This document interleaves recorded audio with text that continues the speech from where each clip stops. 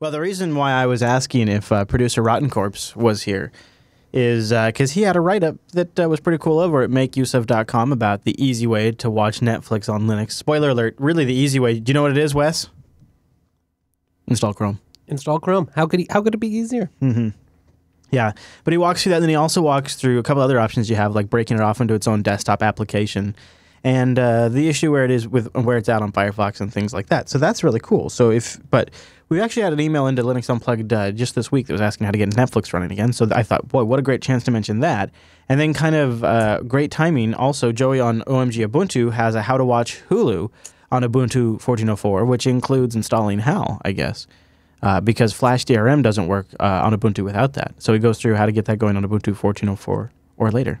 So Hulu on Linux and Netflix. You use Hulu? Only occasionally, so I'd be glad to have a guide like this. Have you read that article carefully? Have you spotted anything familiar at all in that article? Let me see. I actually just pulled it up right here. I'm noticing, let's see, I can add an Ubuntu PPA here. It's very nice. I can install. What am I missing as I peruse through it? Whose PPA is it? Whose PPA is it? Well, I noticed that's actually what jumped out at me, to tell you the truth. But I don't. How do you say it? Flexion.org? Flexion? Yeah. Tell us about that, Wimpy. Tell us about that. That's me. Yeah. So tell me about that. Are you? Is this an issue that you've been working on for Ubuntu Mate Edition, or what's going on here? Yeah, it's built into Ubuntu Mate. Oh, that's beautiful. That is good. Jeez, you're a good man. Gosh, I love that. I love that. I say it's built in. So actually, I found the Upstream project some months ago. Oh, here's the credit to you right here. Very nice. Very good for Joey for pointing that out. I like that. Yeah, well deserved. Yeah. So actually, the Upstream project has done all the hard work. All I did was add some packaging for Debian and Ubuntu, and chuck it in a PPA. And in Ubuntu Mate Welcome, when you install Adobe Flash, it automatically pulls in that HAL Flash plugin as well, so that you get all the good stuff baked in. And what I'm currently working on is getting that into the Debian archives, so then it appears in Ubuntu official archives and everyone's got access to it. Geez, you are really making that a great out-of-the-box experience for regular users. That is super cool, Wimpy. And but now everybody else can take advantage of it too. The secret is unleashed. Mwahaha. For all of you who want to watch it. I've been rather poorly doing a job of trying to publicise this. And Stuart Langridge has been poking fun at me every time he's found the alternative methods in the online press. So I was very pleased that Joey actually did the job that was somewhere down my list of things to do, which is actually write this up. Yeah. So yeah, he's done me a favour there. Yeah, very nice. And now others can take advantage of it. Maybe I'll try it out later. Yeah. This is Linux Unplugged, episode 110 for September 15th, 2015.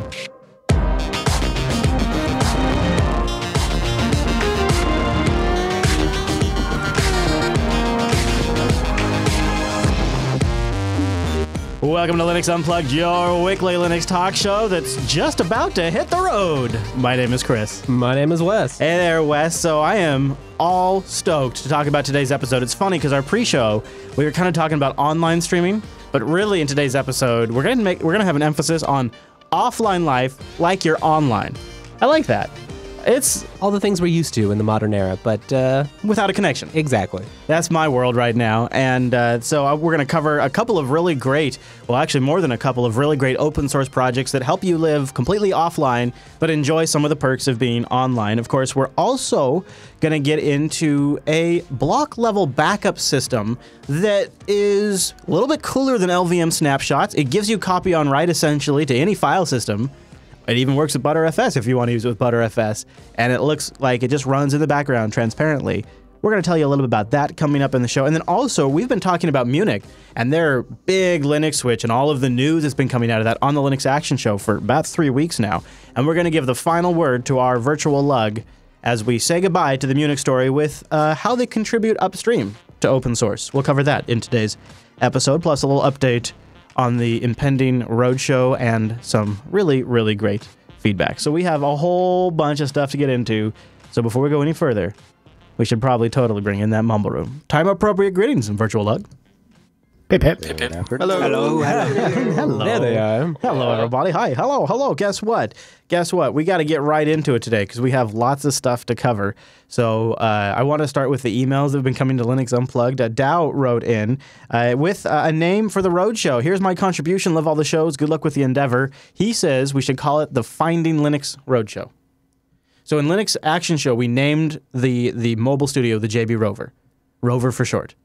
Now we have to name this tour. Each roadshow will have its own name. Each tour will have its own name, so we can refer to it as that. So Dow suggests, we're going to name it, we're going to decide today on Linux Unplugged what it is. Ooh. So yeah, we're going to vote and decide. So Dow says we should name it the Finding Linux Roadshow. And that's a good idea because I do plan everywhere I go to try to find if they use Linux. Everywhere I go. So that's not bad. The Finding Linux Roadshow. That's not bad, but we have more. Hold on, hold your thoughts, because Terry writes in with a few names for the roadshow. Now get ready for these ones, Wes. The Very Open Roadshow, or VORS for short. The Wide Open Roadshow, or WORS for short. The Linux Open Roadshow, or Linux on the Move. Okay? So those are All right. a couple of submissions there. And what I'm going to suggest is, while we talk about this a little more, I'm going to submit, this will be in the show notes as well. I'm going to submit this to the chat room for voting. I've put them all in there. You guys go vote. I got to say, so JB Rover was the mobile studio name, but Jupiter 2 was a very common, popular suggestion. So I have a poll up right now for naming the roadshow. This will go on while we do the rest of the show. And chat room and mumble room, if you could vote away, I just put the link in the show notes, strawpoll.me/5496571. And we get to vote. See if we got any votes yet. Finding Linux is the Finding Linux Roadshow, and Last Cribs Roadshow is also up there for voting. Because remember, I'm going to Noah's house. I'm going to do a Last Cribs episode. So there you go. And then one more email, kind of in this, and we'll let the votes continue. Alex wrote in asking the following. He says, for the roadshow, I heard you might be passing by Colorado. In case that is so, it'd be great if you'd like to come by for a beer at a microbrew. Oh, cool. All right, well, hold on to that thought there, Alex. But here's the second thing. He says, this week, I was at a students' meeting of Linux users at the university. And it was great to see so many people that were interested in Linux. They helped installing Mint or whoever liked to try Linux out. Some of them were even running Arch. There are around 10 to 15 people. Perhaps you'd like to meet them. They're a new generation of Linux users, so maybe I could meet them when I come back. That might be a fun thing to do. Yeah. So Alex asked about meeting up in Colorado, and Alex, so right now, we may actually end up going through Colorado on the return trip, but that's all a little tentative at the moment. So if you go to meetup.com/JupiterBroadcasting, we have Odyssey Westra here in the Mumble Room. He's going to be setting up some some meetups as we go along. And you'll be able to see where we're at, because we're going to have we already have JupiterBroadcasting.com/rover set up. It's a live tracker of the journey of where the rover is at. So you'll be able to see what town it's at, and you'll be able to tweet me or email rover@JupiterBroadcasting.com. Rover at Very Jupiter own Broadcasting. email. I love it. Yep, Rover at Jupiter Broadcasting is great for trailer tips. A lot of people are emailing in with suggestions and tips for the trailer. If you want to meet up on the road, we'll be checking that inbox and all that kind of stuff. And go to rover at JupiterBroadcasting.com. It's also on the contact page. And if you go to JupiterBroadcasting.com/rover, you can see where the rover is in real time. Odyssey Westra is going to have access to that too, and he'll be able to set up some meetups and things like that. So meetup.com/JupiterBroadcasting if you want to meet up along the way. Because Alex, I think that'd be really cool. I'd like that. So let's try to get that set up. So let's check in with the votes one more time. Ooh. Last Cribs Roadshow is up to the top. Look at that, with 47% of the votes so far. Finding Linux is number 2, and the Linux Open Roadshow is number 3. No votes, the Wide Open Roadshow and the Very Open Roadshow are getting no votes. Might be good to keep Finding Linux in your back pocket here. This one is a crib strip. Yeah, right. Yeah, Finding Linux, that's true. When you're out of ideas and you want to hit the open road, you can just go hunt down Linux. That's true. That's good. Finding Linux could apply to a future road trip. Now, not that we should be influencing the votes, Wes. Certainly not. Please, just disregard everything. Yeah, right. That's just standing order. Yeah. So there you go. Let's see what happens, and then by the end of this episode, maybe we'll have a name. We'll see. If the votes are really super clear about it, we'll see if we have a name. But so this is the last Linux Unplugged recording in studio. You'll be in studio. Yeah. But I will not be in studio starting next week. I'll be on the road. And there's definitely a few things still to work out. I don't actually have all of the studio itself assembled in the RV yet. And I have disgusting tank issues that need to be worked out. Extra baggage. Yeah. And there's a few other things that are just really kind of still up in the air. So it's a little crazy, and I still have, before I leave on Saturday, I still have Unfiltered, 2 tech snaps, and a Linux action show to record and see if I can fit in a tech talk. So it's going to be nuts. It's going to be good. It's going to be nuts. That's all I'm saying. And speaking of the road trip, and then let's talk about Munich. I am really excited to say that right before we started the show, my first I'm going to have 2 Ting MiFi devices, and they just sent me one of the CDMA devices that I'm going to use on the road.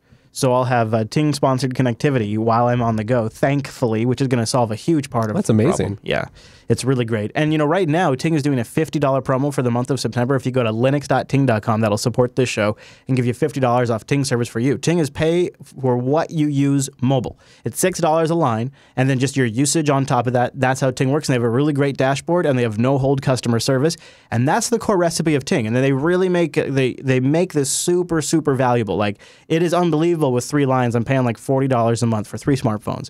It's amazing. And the nice thing is, if you need like a MiFi device and you just need data from time to time, Ting could be a great solution for you because it's just $6 for the line, and you can even suspend the line when you're not using it. Go to linux.ting.com and click on that how much you would save and put your deets in there and check them out because they've got a CDMA and GSM network. They have a lot of coverage you can choose from, and that also means there's a lot of devices you can use. In fact, very likely you might have already a Ting compatible device, in which case you'll get a $50 service credit. And they have some devices that are just absolutely unbelievable. Like right now, the Galaxy S6 is on sale. The Blue Studio 6.0 LTE is on sale. And look at the Kyocera Duro XT.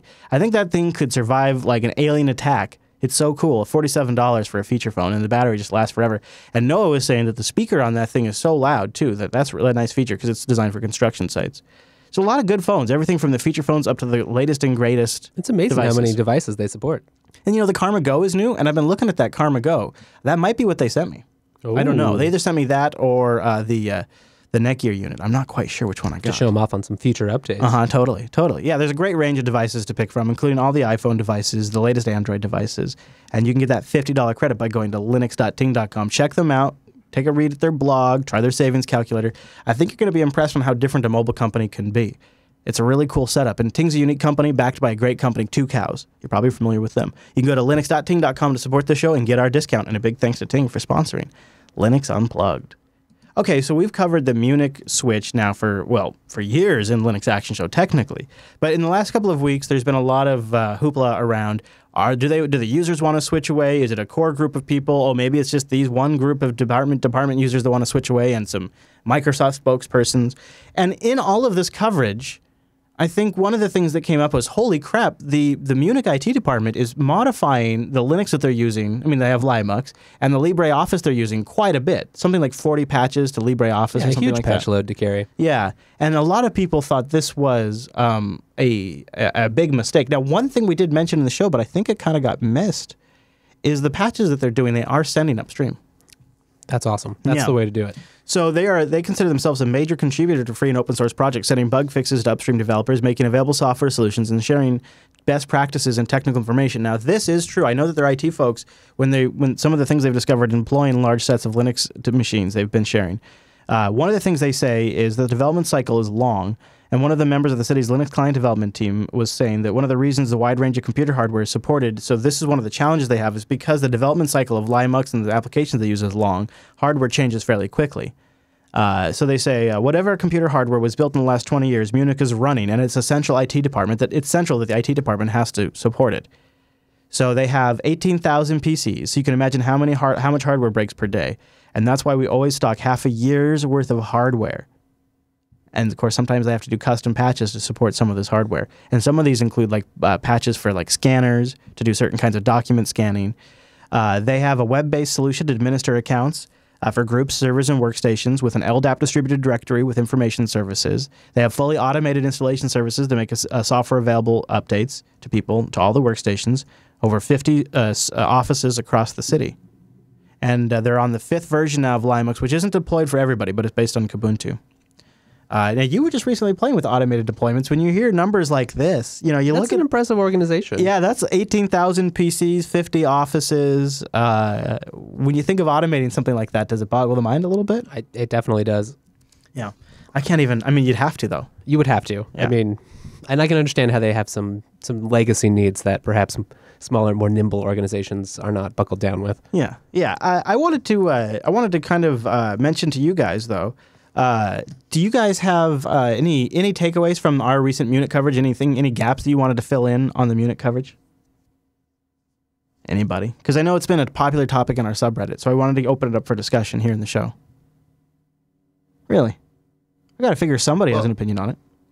The only thing that's occurred to me, I mean, I know it's been a long time since they started this effort, but this day and age, do they need their own distribution? Could they not find a commercially supported distribution and repurpose that, just tweak the applications that are installed and use Ubuntu or OpenSUSE or... It does sound like they're doing a lot of work to keep up with everything. Ubuntu. It's a lot to keep in-house. They're starting with Kubuntu, yeah. Yeah, but it's quite old, isn't it? It is, yeah. It's yeah. The design of the only thing that I think is silly is that the design that they have of like a 6-year cycle between different versions. So there's at least 1 year they're guaranteed not to get support, and they did that on purpose. Well, if you were going to do it today, wouldn't you almost do it somewhat similar, sort of as your own spin off of the distro? Like it would be PPAs that you lay down on top of it and things like that. Isn't that kind of how you would do it if you were going to do it today? But it would be as close to mainline Ubuntu as possible. Yeah, and I would update every 2 years. Borky makes a good point. They're running KDE, so why don't they base this on OpenSUSE? Yeah, there's with the studio to spin your own and then the build service to build the applications and maybe you could have different versions for different sets of hardware if you needed. Truly, SUSE could really the SUSE Studio and the SUSE Builds or Open Build service could provide a ton of infrastructure for them. Yeah, isn't this the risk when you adopt too early? Did they? Okay, Wimpy. Well, then, very frankly, did they adopt Linux too early? No, I wouldn't want to say that because somebody has to sort of take the first step, and Munich have been sort of the shining light for everyone else to follow. And there have been examples of other organisations and municipalities following their lead. So I think that's all good. And I think that what's changed is that the Linux landscape has changed a little bit since they first set out on this endeavour. Mm-hmm. Yeah, somebody had to do it. Yeah, and somebody at a large scale had to do it. And it's great to see them contributing some of what they've learned about trying to, hopefully the next city that adopts it will do a leaner job. What about my concern, though, that because they're kind of, I really respect the work they're doing here, and I think it's great that they've taken this on, but isn't it also not the best example for us? Because it is sort of an old style of doing an implementation, it feels like every time the press goes to it every year to look at how it's doing, and and the story that comes out is, well, they're struggling a little bit, but they're still chugging along. That feels like not a great It doesn't use get case. you excited about it. Yeah, it doesn't make me want to switch my company over if I'm some CTO, right? Right. That I worry about a little bit is I'd love to see some of the companies that are out there that are huge that have switched over to Ubuntu on the desktop that just have massive deployments and they don't talk about it. That I would really like to see because I think if more people talked about it, it's like it becomes like part of people's secret sauce. It's like it's part of what keeps them different. I don't know what it is exactly why companies aren't talking about it, but if they would, I feel like it would feel like it was more commonplace. But Munich's what we get. What's that? Yeah, I'd like to know where Munich falls on the spectrum of organizations that have really customized their installation. Right. Are there entities out there with 18,000 desktops that just take Ubuntu or Red Hat out of the box? Well, we know there's Ubuntu, so we know we know Google is modifying Ubuntu. So I feel like we also miss out on some of the maybe enterprise that have some Linux deployment on the desktop, like maybe developers and some of the IT staff, maybe not the accountants. Yeah, for sure. I'm sure that happens quite a bit. And if you watch Mr. Robot, apparently everybody runs Linux. You ever watch Mr. Robot, that show? Only the first episode. Oh, really? Yeah, I have to catch up. Well, it's a pretty interesting show, but the one thing that does seem to keep me coming back every single week is every single week they have gratuitous shots of the Linux desktop. That's beautiful. Yeah, it actually is. A Linux desktop. A Linux desktop, yeah. I mean, not what they say it is. Oh, I see you're running GNOME. It's not GNOME. Well, sometimes they've shown GNOME, but it looks like KDE a lot of the times. Like I was watching episode 8 of season 1 last night, and it looked like console came up, and he was seeding to /opt/ something or other. Do they have like a Linux advisor, like big studios have science advisors for their films? It seems to have, yeah. They do actually, yeah. That's beautiful. Yeah, they have. It's impressive that they actually run commands, and the stuff that it displays is really what it actually does. You guys, that's mind blowing. You guys heard us play this clip in LAS a couple weeks ago, but I'm going to play it again anyways because it's like when I heard this clip, I was like, okay, well now I have to watch that show, and I'd heard about the show, and I was like, Christian Slater, okay, that's fine. I don't have anything really against him, but not totally drawing me in. And then when I saw this clip, I was like, okay, yeah, I'm going to watch this show. So I see you're running GNOME. You know, I'm actually on KDE myself. I know this desktop environment is supposed to be better, but you know what they say. Old habits, they die hard. An executive running Linux, but Yeah, I know what you're thinking. I'm an executive. I mean, why am I even running Linux? It's for people who like to mess with computers. That's great, though. Thanks, Leo. That's such a great clip. When I saw that, I thought, wow, okay, I got to watch that show. So I don't know how we got on that topic, but if you're a Linux, well, if you're listening to this show, you're probably a Linux user, and you want a television show to watch, Mr. Robot's a good one. I'm stocking up on a couple of episodes for the road trip, to which I'm going to talk about a little bit on my how I'm going to do some of my things offline while I'm on the road. I think it'll be an interesting challenge. Yeah, Xavier, you're welcome. Thanks for the new habit. Is anybody in the Mumble Room watching Mr. Robot? I watched a few of them, but I haven't kept up to date with it. Yeah, I keep watching him in batches, and every time I watch it, I'm glad I do. But I seem to let it go for a few weeks. How I do? It's good, and it has like a little bit of things that kind of put you off for like a little bit, but then it pulls you back in with some of the tech stuff, and you're like, it does. Yeah, it actually really does. Like they say. Some of the people that are consulting with them are actually completely anonymous. Like they're people they talk to over like TorChat or something. Yeah. So there you go. All right. Well, I want to get into the topic of how I hope to enjoy some of the benefits of being online while offline in the trailer. Because the realities of the trailer are I'm going to be really limited on connectivity because I'm either going to be on cellular, which will probably be at best limited connectivity on I-90. And it's not exactly free. I mean, yes, Ting's giving to me for free, but I don't want to abuse it. And then if I don't have a Ting connection, then I'm really going to need to be self-sufficient. And so I'm trying to come up with a couple of different open source projects that I can install. I'm envisioning, so if you're familiar with how RV trailers work, usually there's a spot where you eat, and there's a table, and there's 2 bench seats, and those bench seats open up. And underneath there's a perfect spot to set up like a NUC server and maybe like an external mirrored hard drive or something like that, and put it underneath the seat, the bench, and build a server there, and then install some really nice, and I'm not doing this trip, but I'm going to do some of these on a laptop just to sort of test it on the drive since I have the laptop. Version 1.0. Yeah, version 1.0 is going to be on a laptop, like a beta. And I'm thinking, what different open source projects could I glue together to essentially give me an online-like experience while on the road? And there's a few major ones, and that's also going to be a continuing topic in this week's episode of the Linux Action Show. We're going to double down and really focus on one really important one and show you how to set it up. But first, before we get to that, I want to mention DigitalOcean, which I'm considering how DigitalOcean could be sort of like an offsite cache for me. Maybe I have cron jobs on DigitalOcean to go retrieve things, and in one spot I pull it down, maybe when I'm on a Wi-Fi connection, something like that. So DigitalOcean is a simple cloud hosting provider dedicated to offering the most intuitive and easy way for you to spin up your own cloud server. So if you want to get a Linux server set up, this could be a really great way for you to spin up something really fast and try it out for 2 months absolutely for free. Use the promo code DOUnplugged and you get a $10 credit over at DigitalOcean. You can get started in less than 55 seconds, and pricing plans start at only $5 a month. And for $5 a month, you get 512 megabytes of RAM, a 20 gigabyte SSD, 1 CPU, and a terabyte of transfer. And DigitalOcean has data center locations in New York, San Francisco, Singapore, Amsterdam, London, and Germany. But what I really like about DigitalOcean, what I really like about DigitalOcean is that it's all running on Linux, it's all using KVM for the virtualization, and they use SSDs for all of their disk I/O. So that I really like about it. Oh, and they have tier 1 data connections. That stuff I really like about DigitalOcean, but the thing that really makes it all sing is the interface they sit on top of it. It is a glorious interface that is really intuitive to easy and maybe simple. You could just call it, but I don't want to make it sound like it's not powerful, because it is very powerful. You can do just about anything you'd want in there. And the nice thing is if you want to get really pro level, they got a straightforward API. So go use that promo code DOUnplugged. Try out a $5 droplet 2 months for absolutely free. See what I'm talking about? DigitalOcean is cray, and I have a feeling they're going to play a key role in my offline-online world, because the DigitalOcean droplet can always be online, while the trailer cannot. DigitalOcean.com, use the promo code DOUnplugged and try them out. Trust me, you can find some. Once you just try it for a little bit, it's obvious why you will want be it. hooked. You will be. That's right.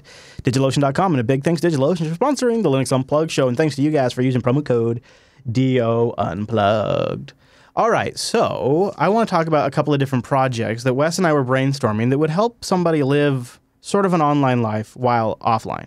Because this is going to be a key thing for me, and I thought this is probably a good mental exercise to go through anyways. And one of the things I really want to do while on the road is read. I want to be able to get my reading in, catch up on articles and things like this. Pocket and Instapaper are kind of like the go-to for this, and that's great if you can connect to your Instapaper queue or your Pocket queue and download them to your device. But nothing guarantees that when I decide to fire up the device, the app, on my phone for the first time in 2 days, nothing guarantees I'm actually going to have a connection. So I would really like something that would be sort of storing the articles for me in the trailer, getting them ready to read whenever I want to, when I'm on the local trailer network. And so that's where Wallabag comes in. Wallabag is essentially an open source Pocket competitor. The application is going to suck down the web page for you and store it offline for reading anytime you want. We're going to get to other ways you could do this, but this is a very Instapaper Pocket kind of way. And Wes, are you familiar with Wallabag? I've tried it out a little bit on one of their older versions. It seemed like a great idea. I don't know how the implementation is improved. Are you using Pocket right now? I have been using Pocket. So you get the idea. I sure do. And the same thing here. Like you can have a JavaScript bookmarklet that will send it to your queue. They have apps that you can for Android where you can share to Wallabag, and it saves it to your local server. It's very handy. That's awesome. Yeah. So that's Wallabag.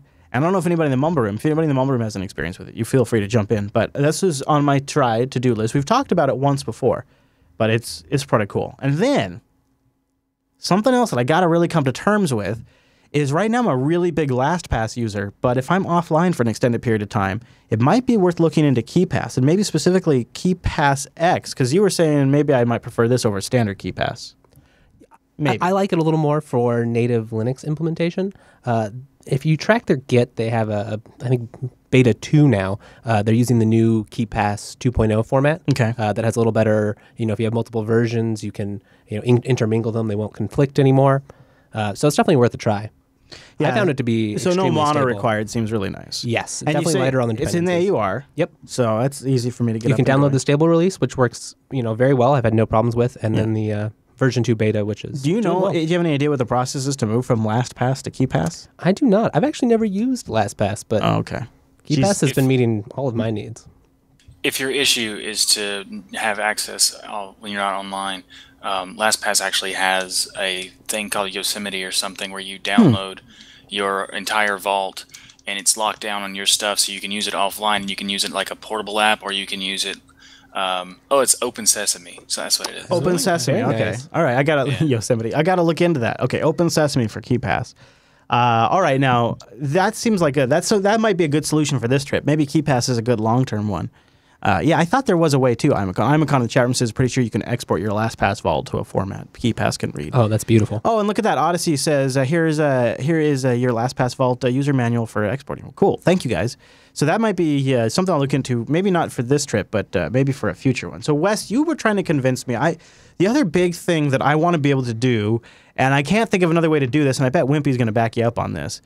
Right now I'm relying on Dropbox a lot for file sync. Yes. And I want to be able to continue to work across all of my machines, which is really going to be 3 computers in the trailer, maybe 4. And I want to be able to update files in them and have them all be able to share the files, so that way I can do show prep on the road, and then when I get a connection, have it sync back up. And I think you probably can't get around the fact that, to do that, I got to use SyncThing. You got to use SyncThing. There are some alternatives, but I think SyncThing works really well. It runs great just on a LAN, or if you have your occasional connectivity to your droplet, you can mirror things up there as you can. Yeah. I don't know, Wimpy. What do you think? Do you think this is the time to switch to SyncThing, or can Dropbox do the job? I think Dropbox can do the job. Without the cloud piece?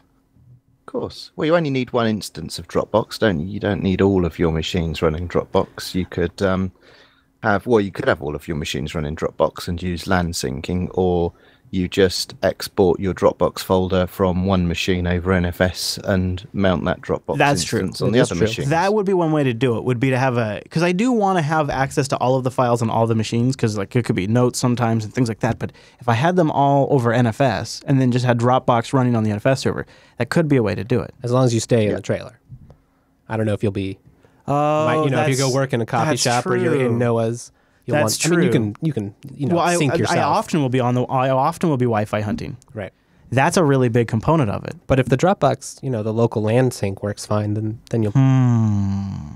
LAN sync seems to only work when it actually has connectivity to the cloud server to get the master index with Dropbox. It needs LAN sync to do the first initial upload, and then once the first initial upload of the files is done, the rest goes over the LAN. This is a challenging one.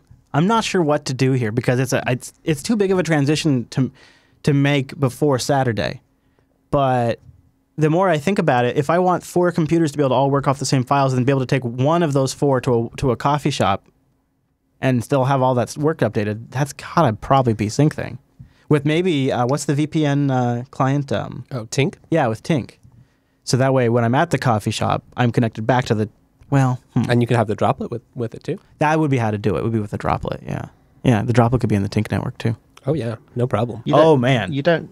The Tink bit is optional, though. Yes, totally need optional. Tink, yeah. I was thinking... Keep it simple, Chris. No, well, here, I've listened to a couple of your, ideas, and I fear that you're overcomplicating. Yeah, that's true. I'll tell you what I was thinking. Requirements. What I was thinking was it'd be nice if the trailer had Wi-Fi connectivity, to have it be able to also be getting the files. Like, say I'm working back here at the studio, and the trailer has Wi-Fi connectivity. It'd be nice if the changes here were already back at the trailer when I got there, if it has a persistent connection.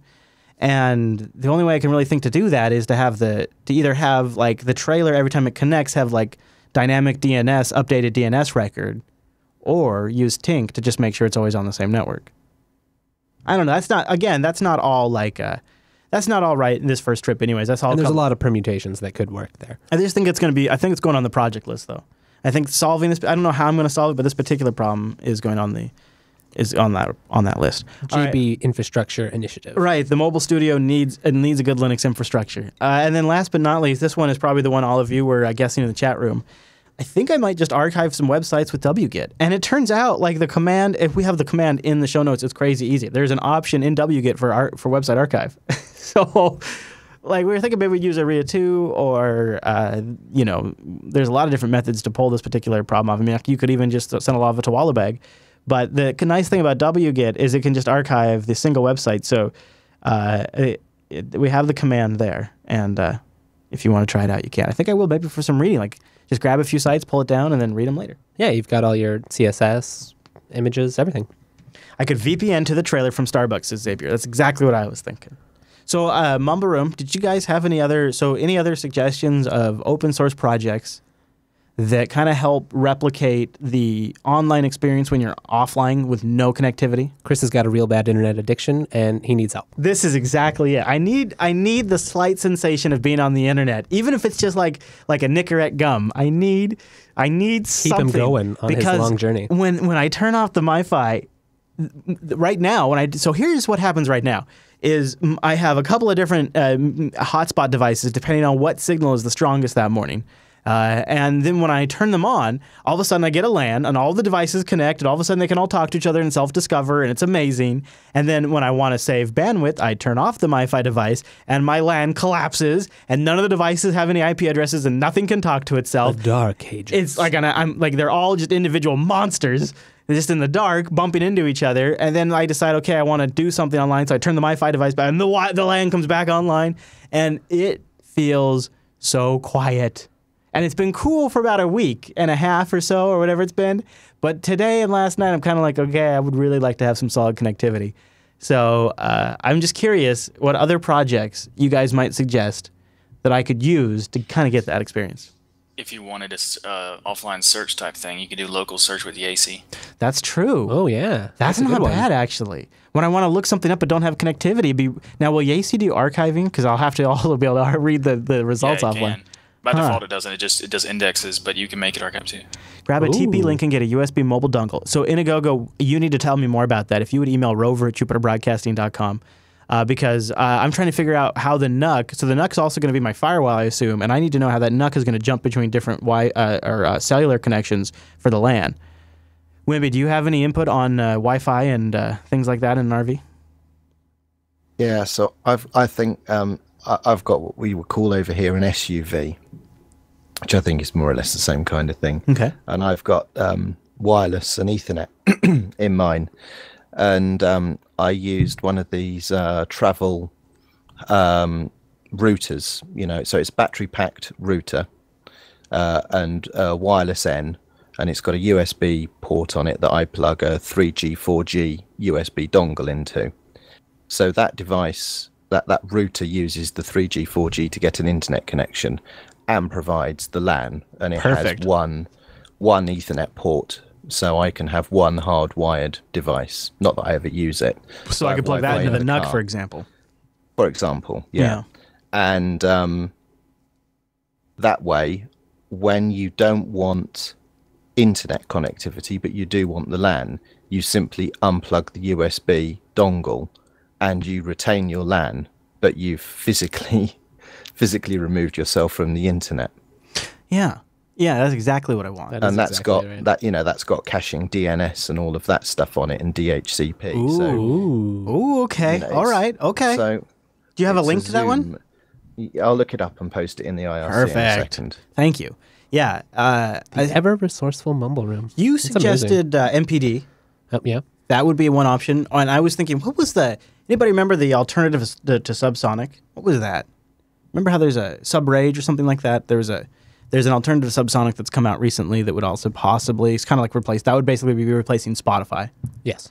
But other than that, that was kind of where I was starting to kind of, I have a couple ideas that I'm saving for last that are huge, but other than that, that's kind of what I've come up with. So if you go to linuxactionshow.reddit.com in the subreddit and look for episode 110 and give me your ideas for open source projects that give you that online experience while you're offline. And the thing I love about this is it's Mad Sonic. Yeah, that's what it was. Thank you guys, Mad Sonic. The thing I love about this idea, it's not just for those of us that are living on metered cellular connections, but it's also great for just that whole bringing things offline again, moving things out of the cloud and bringing it back on your own LAN or your own droplet or whatever. Oh, Wimpy, did you find it? Very good. Yeah. Zoomtel.com. So, oh, yeah, that's nice. I have the 4506AG. Okay, I'll put a link to that in the show notes for people that are looking for something similar out there. So that is perfect. It runs off. I don't know if you have them in the US, but we have what used to be called cigarette lighters, but they're now just used to power stuff. Yeah, that's what I use in the trailer. Yeah, nice. Yeah, so it runs off a cigarette lighter, but the router has a battery pack in it. That's perfect. So when it comes off the power, it's charged and it runs for a few hours off its own battery. So it's the travel. Nice. It's the travel one that you have. Yeah, I have the 4506AG, the travel router with wireless end. You sold me with the DC power connector, to be honest with you, because this is I need everything to run off of DC. I don't even know if you can make a NUC run off of DC power, but if you can, I need it to. So Staples sells them. That. Perfect. But what you will need is a compatible USB dongle, and they've got a detailed list of know what the compatible options are, and they have I bought mine on Amazon, and it had the option to buy the car kit. The car kit, yeah, I'm looking at it right now on Amazon. Very good, yeah. Oh man, Wimpy, this is probably exactly what I needed. Jeez, it's only. What? How can it only be $30? Yeah, it's as cheap as Holy crap! That's great. Yeah, I think I'm gonna put this on the list for something to look into after this trip, because now you don't have the ability to hook up to like an Ethernet connection on the WAN side, do you? You can use WAN on the Ethernet side. You can either use it as LAN or WAN. It's a selectable thing in the UI. Oh. So when I have the trailer parked here at the studio, I could run Ethernet out to the trailer network. Yeah. Oh my gosh, that is so exciting. I'm putting that on the list right now. Man, thank you. Perfect. That's exactly what you can plug right into Noah's network. Yeah, exactly. And then and then I'll have the NUC sitting behind that, so that way the LAN's IP address and DNS always stays the same or something. I mean, I don't know. That could be, yeah, cool. Yeah, that's great. It does port address translation and UPnP and all that stuff. So there you go. So 40. Do you say you have the 4506A or which? I'm looking. Yeah, 4506 AG. AG. Yeah. Okay. AG. Well, geez, that's great, Wimpy. Good pick. So I'll have to make sure I put the right one on my list. All right. Anybody else have any other suggestions for replicating online experience? NUC does need DC input, so it might be possible to get the NUC to do that. Huh. Very cool. All right. Well, if you have any suggestions when you're listening, look at that. Well, look what Rikai just found. You can use any. Oh, that is so awesome. You do not need a DC to DC converter. Oh my gosh, it's perfect. So it looks like other people have already had this same thought process. That's why it's the next unit of computing. That's right. That's right. Yes. Yes. That is so cool. That is so awesome. 12 volts, 36 watts. That's amazing. That means I could run the NUC off of total battery power that's charged by solar panel. Ooh. The home LAN on the trailer would be run off of a solar panel. It's just, okay, I'm just going to absorb that for a moment. I'm going to sit with that for a second. And now I think I'm going to tell you, go ahead, Wimpy. Yeah, another one. The 4506. That's the list of compatible USB adapter. USB that's probably good to have too. I will also add the link to that in the show notes. So that way we all have that, because I'll probably come back to this episode to look for it myself when I'm ready to make the purchase. So that's cool. All right, so now I have been looking at different ways to do backup for some of our production machines. And it's not just because I love rolling releases that I want to find a really good backup, but that might be part of what's niggling at the back of my mind.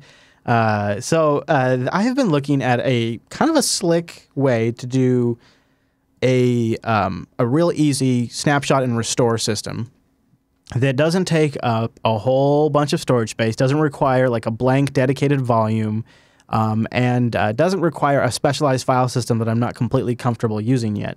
And so I'm going to tell you about that. But first, I want to tell you about our friends over at Linux Academy, because you can check them out and maybe take your skill sets up to the next level. They're sponsors of the Linux Unplugged program. I want you to go to linuxacademy.com/unplugged. linuxacademy.com/unplugged gets you our special 33% discount. Now, what does Linux Academy have? Well, it's a training grounds full of stuff based around Linux and open source.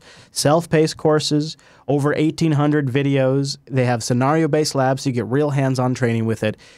I think it was probably early 2004, 2005, I decided to go into community college to get training. Not nearly as efficient as this. Now, like, the concept of going in a few nights a week, how do people have time to do that?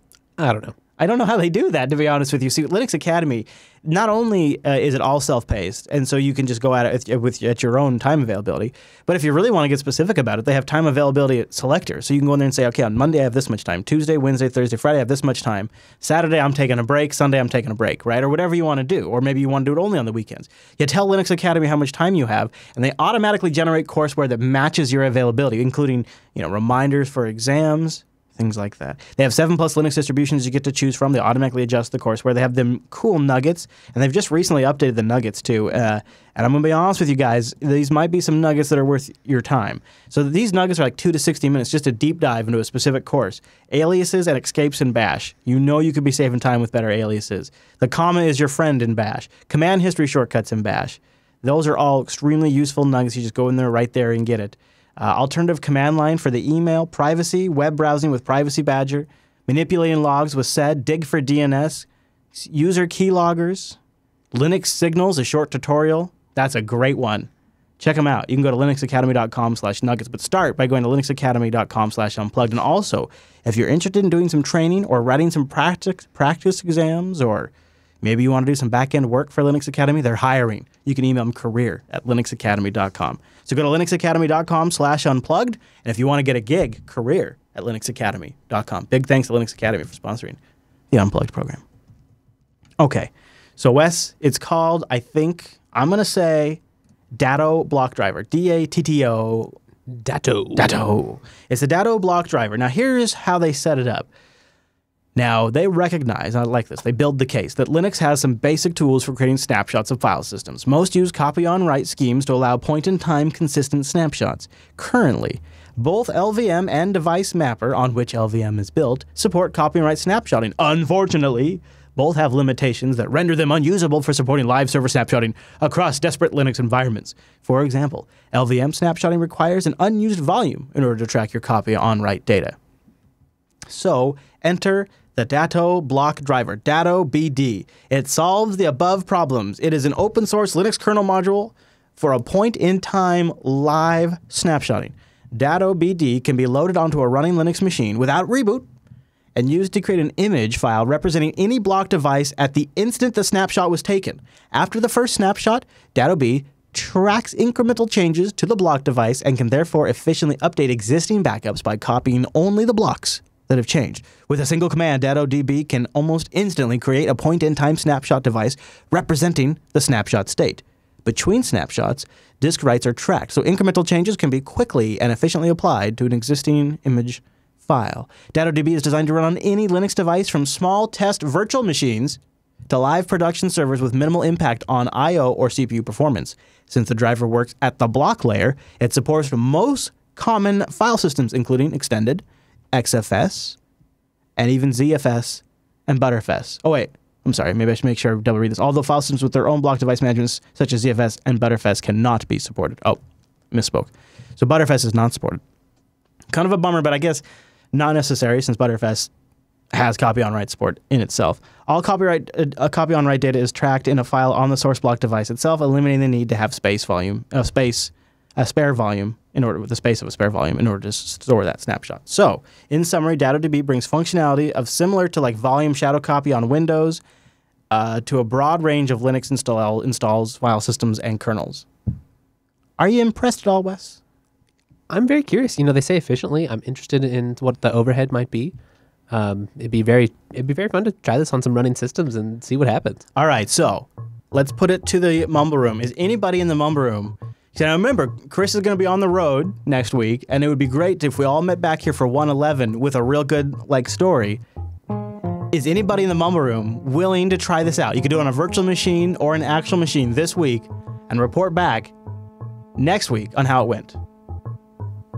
Anybody? Yeah, I'll give it a go. Oh, I love it. Oh, that was easy enough. Thanks, So I'll have it linked in the show notes. Wimpy, I'm just really curious, if it really can easily, I don't know, maybe the test would be update a system and see if it's easy to go back or recover data, exactly how it works. Could be kind of neat. Well, I've got a machine here that I'm using as my main workstation, which I'm about to upgrade, so I don't really mind if it goes horribly wrong. So I think what I'll do is do some backups, do some updates, and do some backups and roll back, and then I'll do a full distribution upgrade and try and roll back and see what happens. Oh, I can't wait. I'm really excited. This is exciting, yeah.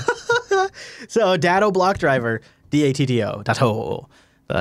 Very neat. They got me when they said that it makes it super fast to do incremental updates, because that made me think that, once you get the first one done, then it's not really that much of a tax to fire off a quick one before you do an update or something like that. And I love the idea that you could just plug it, add this to a running system. Oh, yes. I didn't use a copy-on-write file system, but I'd really love to be able to, especially if you're running a rolling release. And especially if, you don't really, you have a system where Extended 4 is just fine for you. Something like that. And speaking of Extended 4, did you guys see that the next kernel update is going to drop Extended 3 support? Or at least the explicit driver. Okay. Yeah. Oh, is that what it is? Not the support for it. Okay. So it'll still be there if somebody has Extended 3. Well, it'll load it. Like a module type. Yeah, exactly. Extended 4 now will be the Extended 3 support. Right. Yeah, because it can read it too. That's interesting. So it's not really a big deal at all. Not really. It's an interesting discussion, though. Even if you didn't have it, who cares? It is an interesting discussion, and used it. And the mailing, if you look at the mailing list. Yeah, and how they kind of go through and decide, the thought process behind it, what's it going to break? Do we really want to run this risk? And okay, well, if we have the backwards compatibility here and we can module it. So Corky says that Linus blocked it. He did. It looked like, at least on the mailing list, that then there was further discussion Yeah, that's what I thought. In the file system development that they are willing to say that the ext4 as of today, actually, right? does not enforce new features, so that you could, if you had an ext3, then you use the ext4 driver and wanted to go back to a kernel just using the ext3 driver, Right. it would still work. And they Right. were willing to support that. That's my understanding. And I think I read that today or yesterday, so it's pretty recent, Corky, if you maybe have missed it. But it doesn't really affect anybody that's running Extended 3. The other thing that was interesting is that it points out that they're keeping or probably keeping ext2 just because it's a really good example file system. So maybe anyone interested in Linux kernel development or file system development, that's a good one to go study. It's simple but effective? Yeah. Huh, that is interesting. And if you wanted to implement a new file system, there's a skeleton you can use. Start with something, I suppose. Yeah, I mean, it's pretty road proven, as I say, because I'm thinking about road trips, It's very important. Yeah. All right, well, that'll bring us, at least towards the end of this week's episode of Linux Unplugged. I'm really actually pretty happy. We had a really good turnout for what is sort of universally known in like the news business as the slowest weeks of like this, starting a couple of weeks ago till now is like. In the U.S., like Congress goes on vacation, like the news people go on vacation. Anderson Cooper goes on vacation. Yes, even Anderson Cooper goes on vacation. Oh my gosh, it's Anderson Cooper, everybody! Megyn Kelly goes on vacation, but not the Mumble Room. The Mumble Room still showed up, and you guys are troopers. You guys really are. I hope you will show up next week. I have no idea what my connection's going to be like, but it'll be fun, guys. Yeah, I'll also be remote. I'll be remote with you, but if all goes as planned.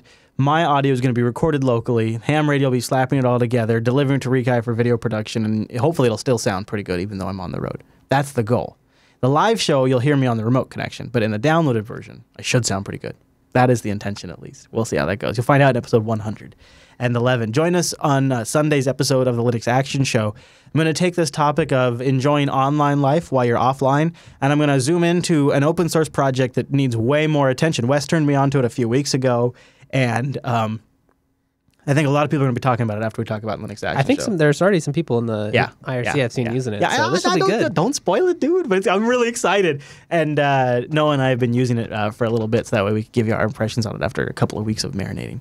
So, and it fits in so perfect with our topic today. So if this at all it was an interest to you and you want to deep dive into something, check out Sunday's episode. Actually, I keep saying Sunday, but I think we're recording on Friday. That way we can record it while I'm still in town. So we'll be live on Friday for Linux Action Show for release on Sunday for download. All right, well, that right there will bring us to the end of this week's episode of Linux Unplugged. We should be live next week at our regular time. Go over to jupiterbroadcasting.com/calendar to get that converted to your local time zone. If you want to suggest an offline open source project, linuxactionshow.reddit.com. Look for the 110 feedback thread. Or you can email us at jupiterbroadcasting.com/contact. I got a magical drop down right there. It's incredible. It's great. Also, don't forget jupiterbroadcasting.com/rover to follow the road trip as it's live, and rover@jupiterbroadcasting.com to email anything about the road trip. All right, Wes. Well, I will talk to you from afar next week. Ooh, this will be fun. All right, everybody. Well, thanks for tuning in this week's episode of Linux Unplugged, and we'll see you right back here next week.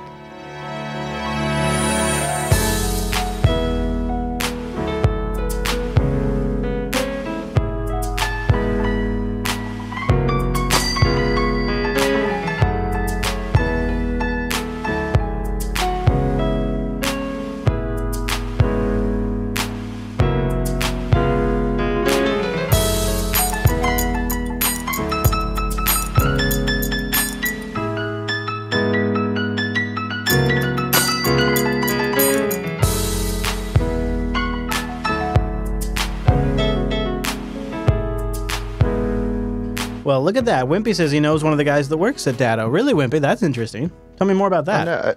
Well, I didn't realize until I started looking through the GitHub. His name's Dan Fury, and he did some work in Arch a little while ago.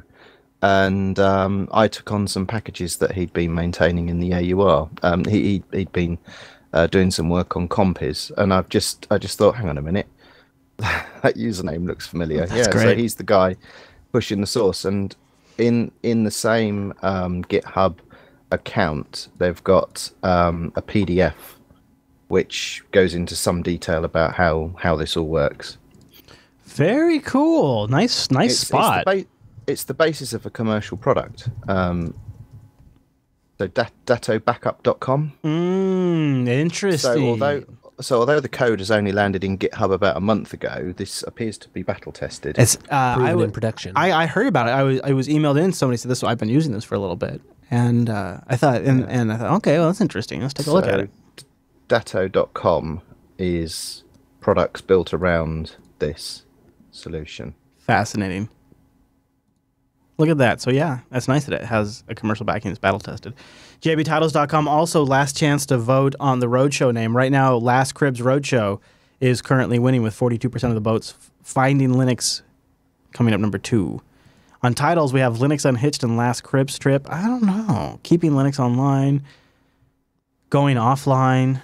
No place like /home, classic. No place like /home. That's true. That's not bad. Feel like we could do something more around the going offline thing. Yes. So what do you think? JBTitles.com. Last chance to vote. Anything grabbing you there, Wes? Do you like any of those in particular? Well, let me take a look. Yeah, you take a look. So is that data? That was a big NAS they had there? That's interesting. I wonder if they sell it to NAS creators. Yeah. They've got some cloud to cup solutions as well. No place like Tilde. Keeping Linux Online. I don't know. I feel like something offline. It's used by Evernote. How to download the internet? That's almost there. Going offline almost sounds like the show's ending. I don't know if I like that idea. Yeah, that's weird. Yeah. Linux Unhitched is close. Yeah, it's close, but not quite it. Linux Hits the Road's not quite it, because that feels like that could be next week's episode. Unplugged disconnects. That could be next week's episode title too, though. Yeah. Oh, this is close. How about live offline like you're online? Is that too long? Is that dumb? Offline oddities. Linux Unplugged unplugs the internet. Linux Unplugged gets away. Geez, this should not be this hard. This should not be this hard. All right, so hold on real quick. Let's just like focus in here. We can do this. We can do this, you guys. We can do this. I have faith. And the value of this is negative. That's awful. All right, well, there's no place like /home's not bad, but that could break the internet too. Let's see. Offline online solutions. Offline action show. Offline online solutions, kind of funny. I kind of feel like Linux living. Oh, that's a little weird. Never mind. I kind of feel like maybe there's no place like /home's the way to go. Is that awful? Oh my gosh, we've got to find something. We've got to find something. What about no place like 127.0.0.1? Yeah, that's not bad either. That's not bad either. Offline online solutions, offline action show, Linux Hits the Road. Why is this so hard? I think that we should all make those businesses fail. Dang it, RMS, you're just distracting me. I'm bringing down the economy. Icarus says off the grid. That's pretty good. Linux off the grid? What is it? What is it? He said off the grid in the RV, but I just tweak that and make it something like, I don't know. Linux living offline. Yeah. Return of the Localhost. I like that, Shadow 7. Return of the Localhost isn't bad. Off-grid Linux. So I think Linux living offline, or what was the other one? The most recent one? Yeah, the one you just said. Return of the Localhost. So I think that's the Return of the Localhost or living Linux offline. Which one do you guys like better? Wouldn't it be better if Return of the Localhost was used when you returned and were a local host? Oh. Okay, if we can remember. Living Linux offline. Living Linux offline. Is that good? What do you think of that? You're not liking it? It's okay. Okay. No. Damn it. I'm not vetoing. Yeah, but you're not jazzed goes up. off the grid. Huh? Linux goes off the grid.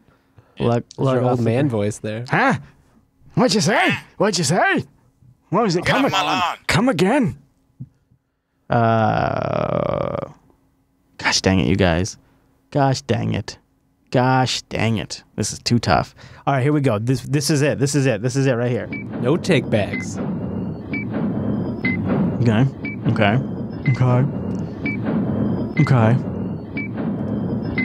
I kind of think Return of the Localhost just because we probably won't remember to use it when I get back. We are the worst. There's a thing I could just. I think I could remember. I don't know. I feel like if we hold on to it, I feel like we should use Google Calendar. No, it's not. It's not that much worth it. I think we need a good title right now. I say we can come up with another. I have faith of the heart. I've got faith that we can make it up again. Surviving Offline is a real goof. Is real good. Oh, yeah, that's a typo. It's real good. Okay, that's amazing. The one little difference that makes. Thanks, the anime. All right, thanks, you guys. I think we're all done here.